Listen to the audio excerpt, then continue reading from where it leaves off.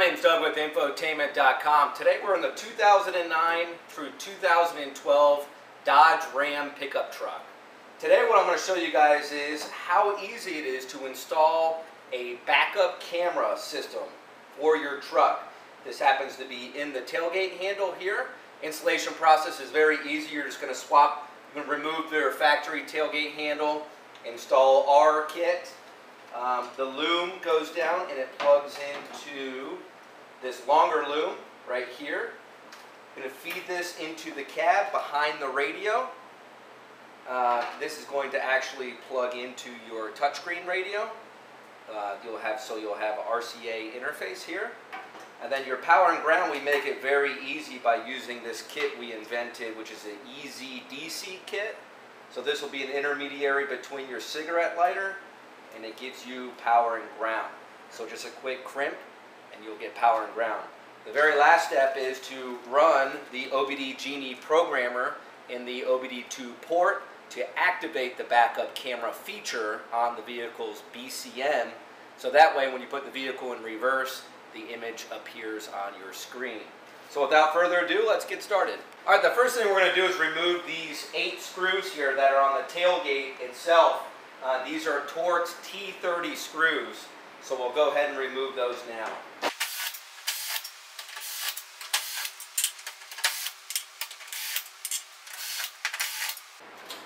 Now we can remove this and set it aside. All right, now we're going to use an 8mm wrench here and take these 2 nuts off.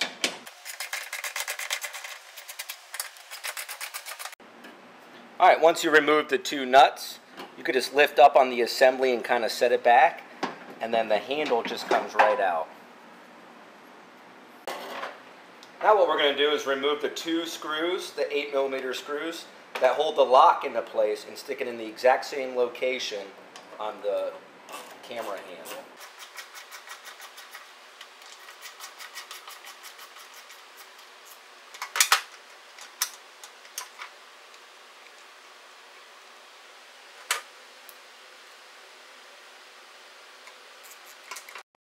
Now we're going to go ahead and install the handle. So we'll stick the wiring up through the hole where the handle is going.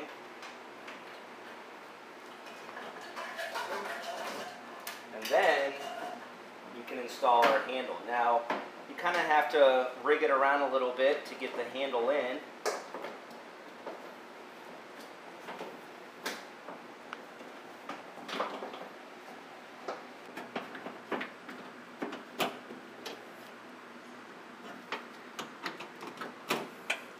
Now that we have it in place, we can go ahead and reinstall our 2 8mm nuts.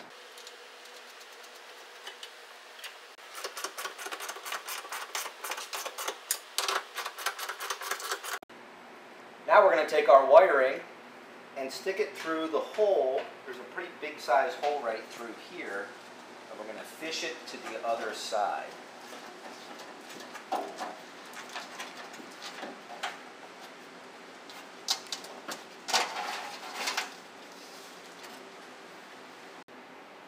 Then we can route it down in this hole here, where we can easily connect the loom underneath here where the spare tire is.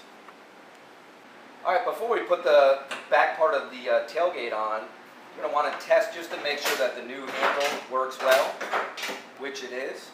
So now we can put that plate on and reinstall the 8 screws.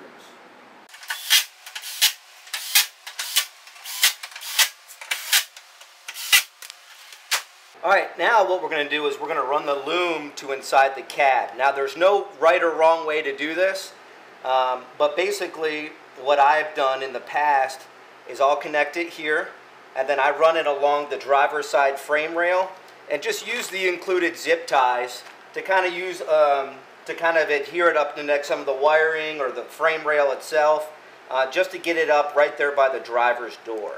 So we'll do that now.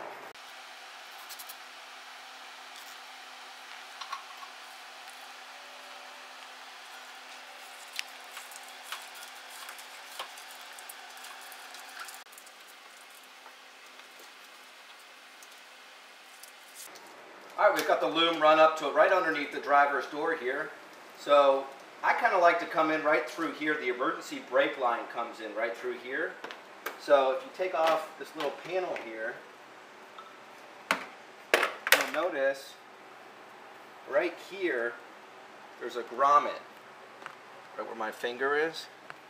And if you can kind of push that grommet out of the way just enough, you can squeeze the camera wiring in there.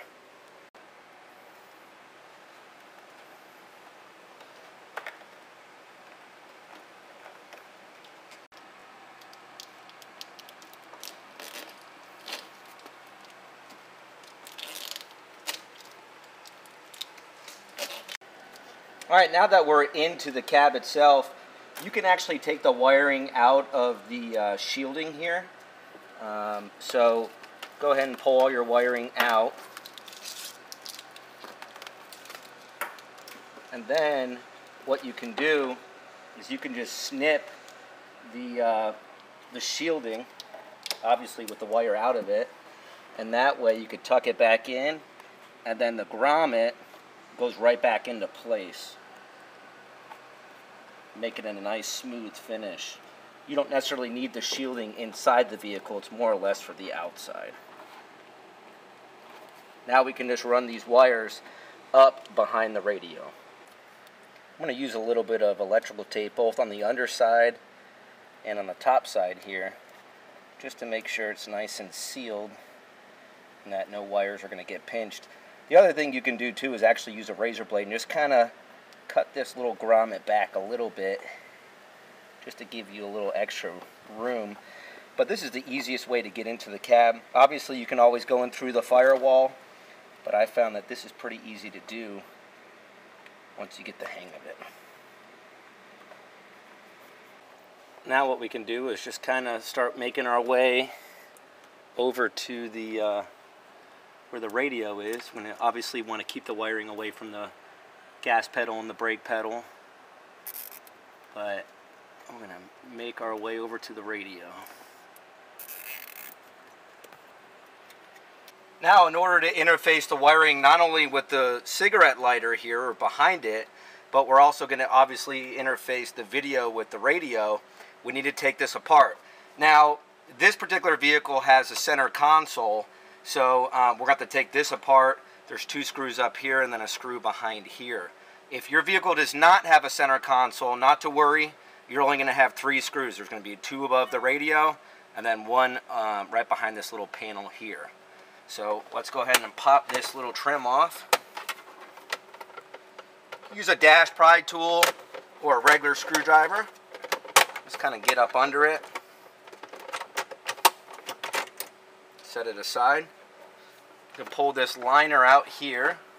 That'll give you access to 2 Phillips head screws.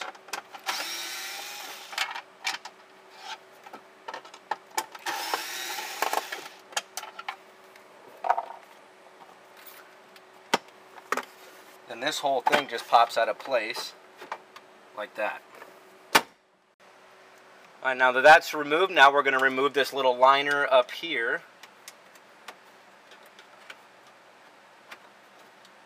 To give us access to the 2 Torx screws. I believe these are the T20s.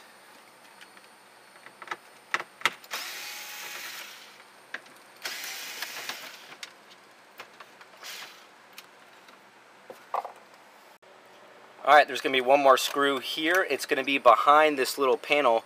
Now those of you who don't have the little inverter here, there'll still be a screw back here regardless, right there, so we'll access that Torx screw as well. Alright, now this whole center stack here, bezel just pops right out of place. So we could disconnect the connectors that are behind it.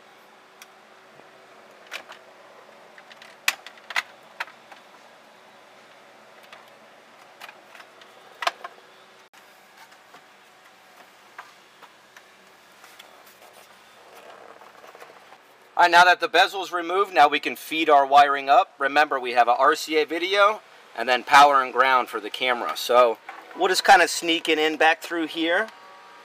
And then the excess will coil up and zip tie.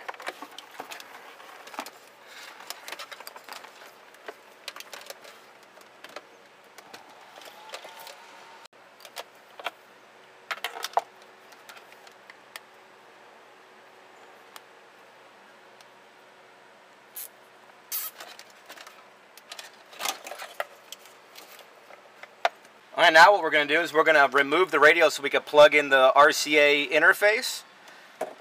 Now, those of you who don't have a touchscreen radio, come check us out at infotainment.com. We do sell the factory touchscreen radios, just so you know. But those of you who have an aftermarket radio or whatever, obviously, most aftermarket radios, or even mirrors for that instance, rear view mirrors, will have RCA video input. But since this is a factory deck, we're going to plug it into this port right here, and then put the RCA interface down here. Now we can screw the radio back in.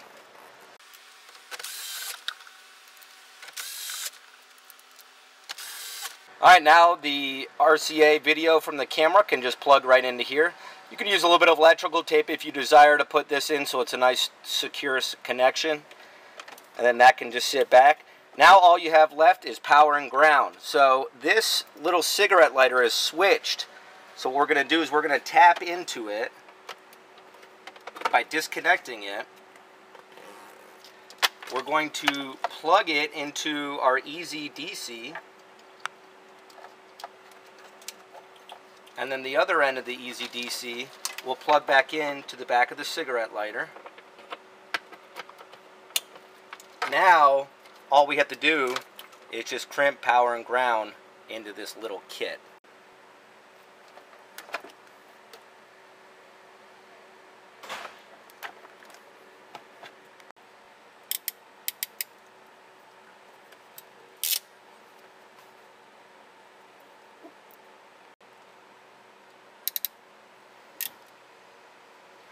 I know it looks a little intimidating with these kind of fancy crimpers here, but you could really use anything you want, from needle nose pliers to just regular pliers. We just need to get a good, nice, tight and secure connection here. Alright guys, I just use a little bit of electrical tape like I mentioned earlier. It's always a good idea just to make sure your connections are nice and solid. So I did that both on the RCA and the power and ground. So at this point we can kind of just tuck things back. You can use a little bit more zip ties if you prefer. But now that everything's kind of ready to go, we'll just reinstall the dash and then the center console in this particular case. One thing I did want to mention real quick, on the back of the bezel there's this little red tab on one of the connectors. You have to pull it up first because usually it's locked down into place, so pull it up, push it in, and then the connector comes out. And then this little lever here kind of goes back and forth as well. So whenever it's in its lock position, you push the little tab in here, slide the gray lever, and that comes out. And then just do it in reverse whenever you reinstall the bezel.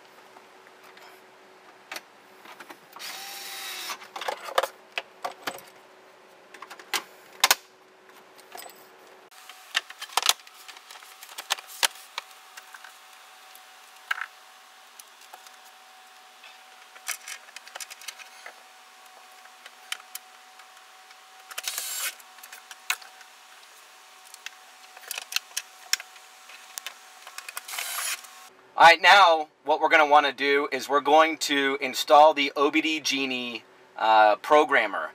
Now this will program the vehicle for backup camera. So you'll notice right now if we put it in reverse, nothing happens. So what we're going to do is we're going to plug it in the OBD2 port under the steering column until we get the green LED. So we'll do that now.